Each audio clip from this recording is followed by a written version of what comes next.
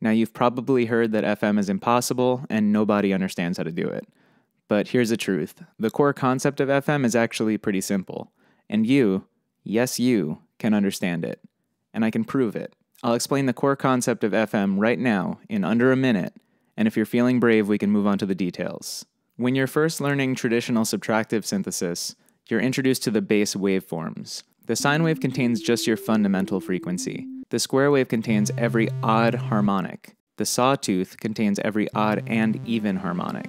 These are differences in kind.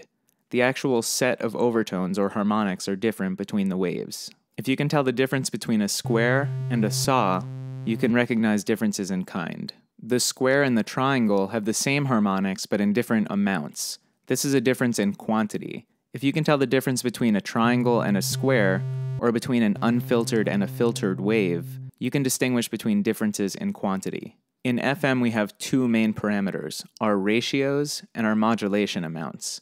Our ratios control the kinds of overtones we'll hear. Our modulation amounts control the quantities of those overtones. So if you can tell the difference between this sound and this sound, or this sound and this sound, you can understand FM.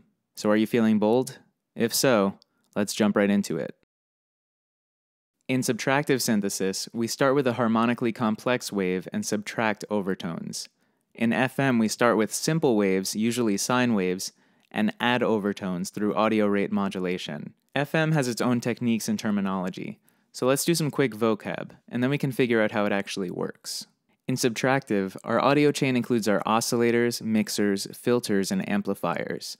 And then we have our controllers, LFOs, and envelopes that act on these modules. But since we don't hear them directly, it's easy to consider our controllers as external to our main audio chain. In FM, this isn't the case. Our controllers, or modulators, are essential to our final output. The basic building block of an FM patch is an operator. An operator contains a sine wave oscillator, an amplifier, and an amp envelope. We can send that operator directly to our output, and we'll hear a basic sine wave. But FM synths don't just have one operator, they usually have between 4 and 8. So let's get a little more complicated.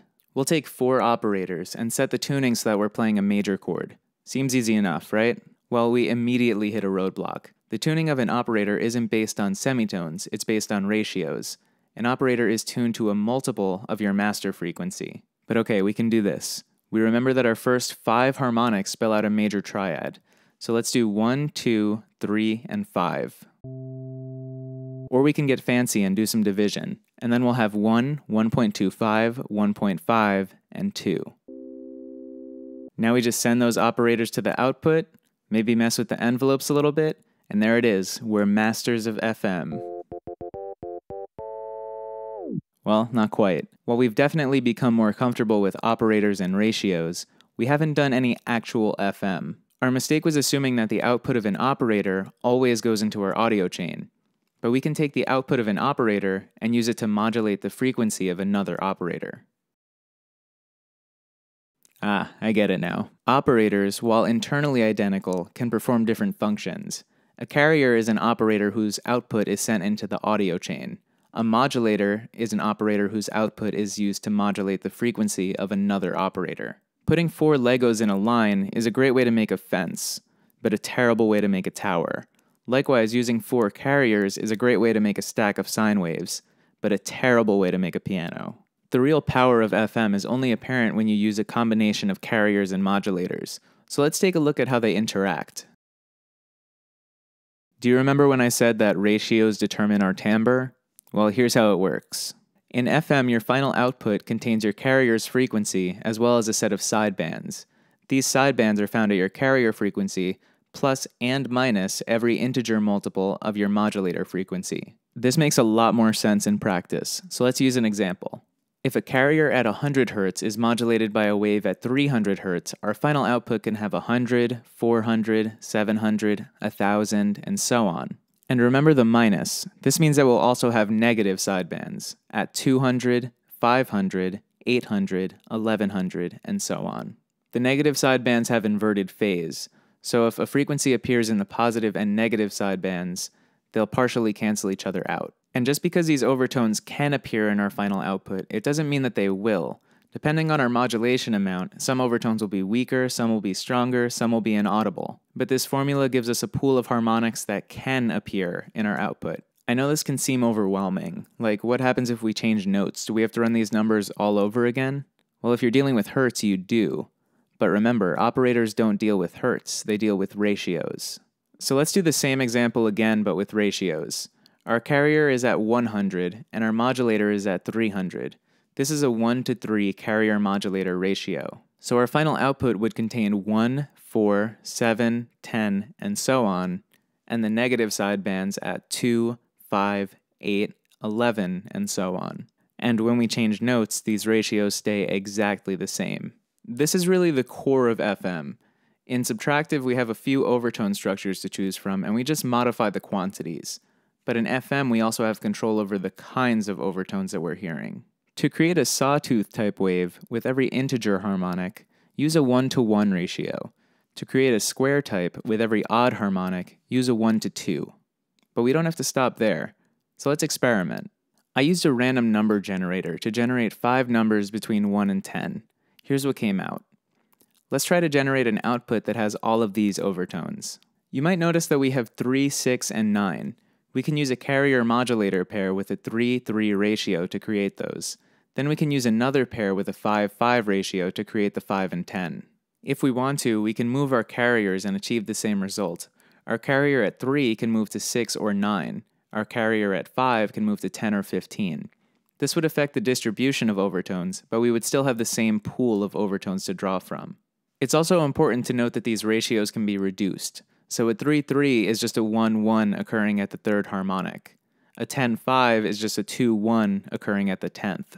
Let's say we want an output with the following harmonics. There are 2 ways we can do it.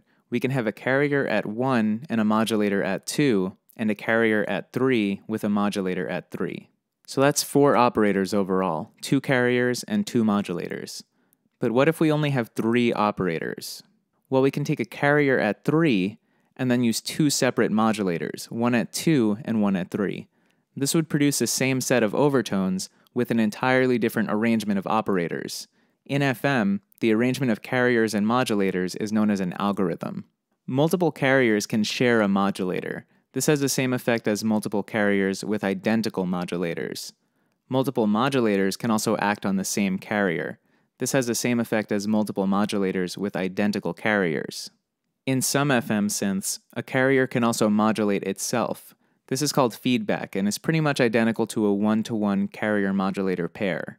To create more complex sounds, you can even stack modulators. With stacking, every harmonic present in the lower carrier-modulator pair is treated as a carrier for the upper modulator. That sounds pretty intense, so let's do an example. In our bass pair, let's do a 1:8 ratio. This gives us 1, 7, 9, 15, and 17. Now let's modulate the modulator with an operator tuned to the 9th harmonic. To find the resulting sound, we'll need to run the calculation for each harmonic present in our bass pair. And after all that, our final wave contains every integer harmonic from 1 to 20, except for 4, 5, 13, and 14. Algorithms and ratios determine which harmonics can appear in your final output, but your modulation amount, or mod depth, determines the quantities.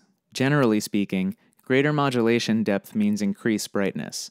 This doesn't track perfectly across all overtones, so you won't necessarily see every harmonic increase in tandem, but the general effect will be a brightening. Since each operator has its own amp envelope, we can use a modulator's envelope to change the brightness over time. In situations with multiple modulators, you can even use this to crossfade between overtone structures. A popular FM trick is using a quick decaying modulator to create a complex attack transient. For additional complexity, this modulator can be a stack of modulators. For a more percussive effect, you can even use a modulator with a non-integer ratio. This creates overtones that don't line up with the harmonic series, so it won't have a clearly defined sense of pitch. With all this info, you're ready to go out and make your own sounds. But first, let's cover a few tricks that can add some extra life to your patches.